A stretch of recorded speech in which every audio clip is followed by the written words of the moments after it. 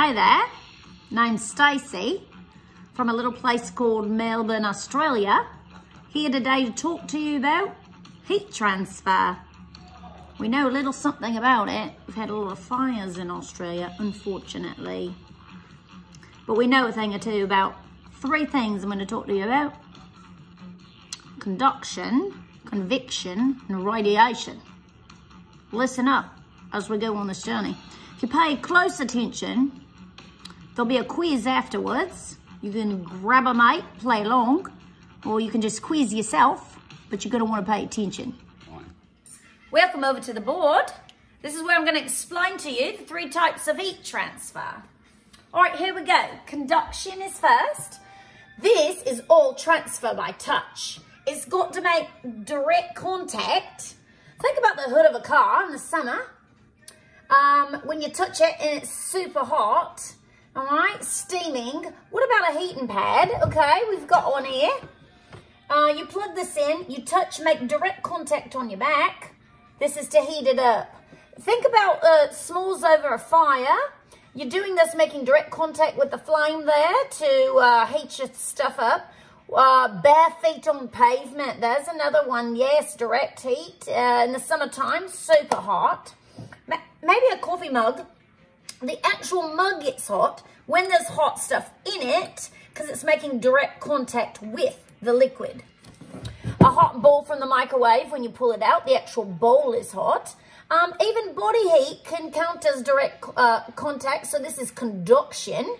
And what if you grab a metal spoon after it's been in contact with something hot? That's conduction, anything with direct contact.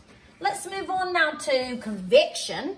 This is anything transferring gases or fluids, all right? This could be boiling water inside the pot, all right? This is convection currents. Remember, we learned about these inside the mantle, all right? Think of a hot cup of tea. This is not actually the mug. This is the stuff inside of it, and it's boiling. Think about that. Ice melting is another example. This could be meat thawing also, because as the meat thaws, the heat is leaving, all right? Hot air's always got to rise, and that's another example of that. What about a hot air balloon? The way these work, with the hot air rising in them, all right? Ocean currents also working like that. Air conditioning in the house. Thunderstorms are another example of convection currents because hot air is always rising and it's swirling around in the atmosphere.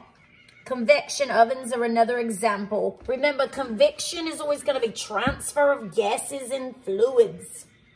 Radiation is our last one. This is transfer through waves, all right? You've got the sun. You've got a burner like on the stove.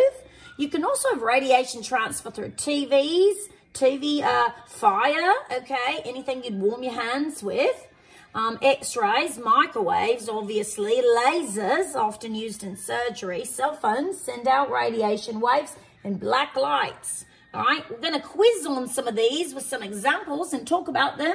You can grab a mate if you like, and you can quiz with your mate, or you can just quiz with yourself, all right? But in just a second, we're going to quiz. Press pause if you want to do that.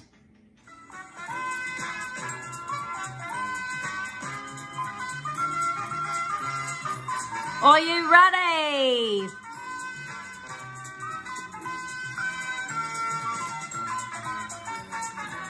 All right, quizzes. You've either grabbed your mate or you're doing it all alone, which I admire. Let's start with the questions. Now, you have three answer choices. And they are conduction, as which you know is direct contact with heat, because you just learned it at the board. Or it is, or it is convection, which is currents traveling through fluids and gases. Or it is radiation, which is waves. All right, ready? The first one is boiling water. Go ahead and guess. If you said convection, you're right. Next one is a leather seat in a hot car.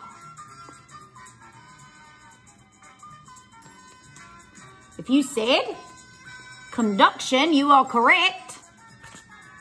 How about sun, warming, rocks?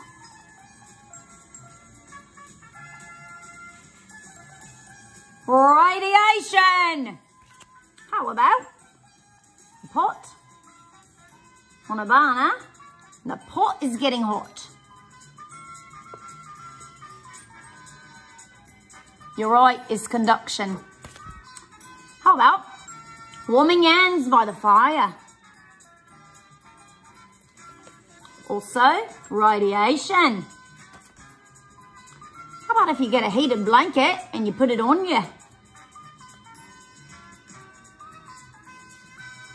Direct contact, conduction.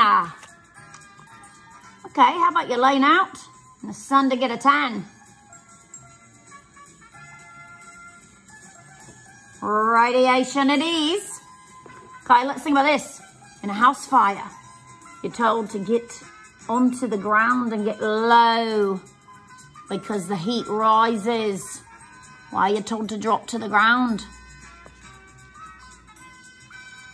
If you said convection, you're correct. Oh no, we need more music.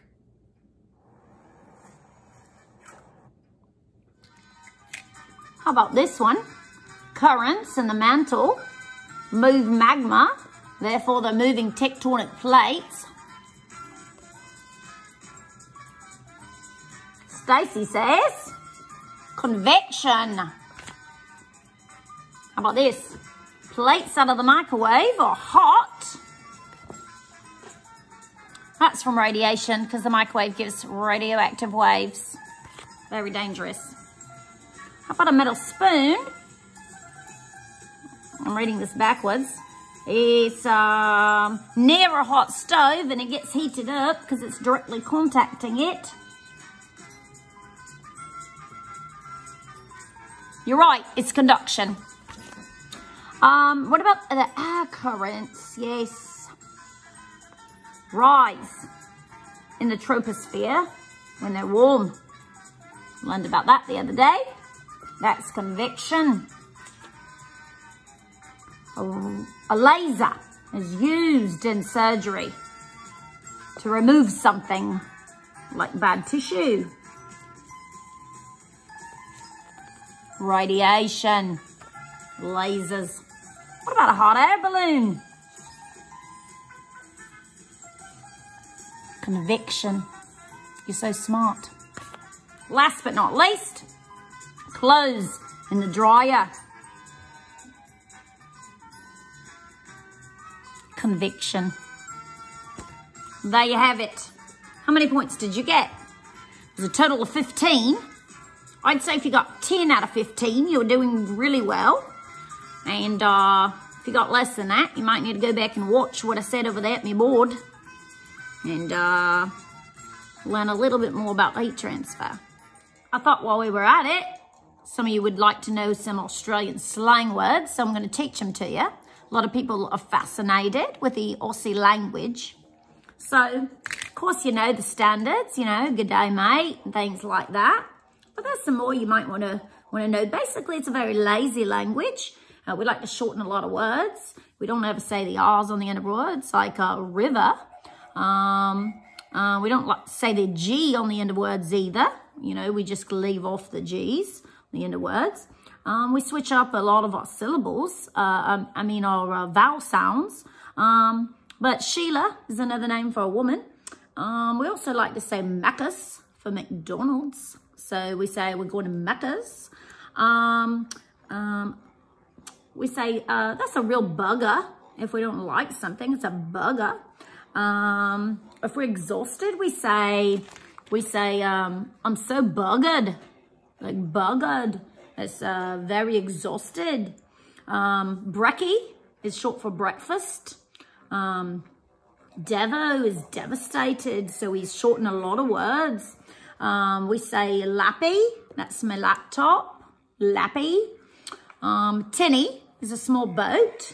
If you live way out in the middle of nowhere, which a lot of people do, out in the bush, you say you live out in the whoop whoop. So say, how far do I got to drive you? And you could say, well, it's going to be a long ways. I live out in the whoop whoop. Okay. You can have coppers. Okay. You know what those are. The cops. Ripper is fantastic. So we're gonna have a ripper of time. That's about covers it. We've got a lot of slang words. You should look some of them up.